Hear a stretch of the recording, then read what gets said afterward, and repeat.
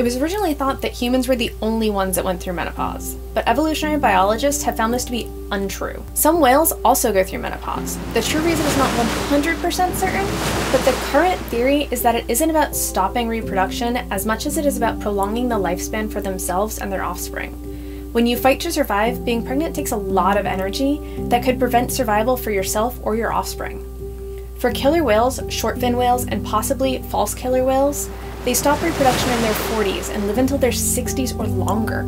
It's believed that this is to favor survival and the ability to provide resources and information for their offspring. For example, all of the whales listed above stay with their matrilineal pod whether male or female. If the older whales were still reproducing into their old age, this would provide no benefit to the offspring and leave the young whale to be raised by the rest of the pod, decreasing the likelihood of survival. So to ensure survival of the offspring, the older females cease reproduction and likely become like pod elders.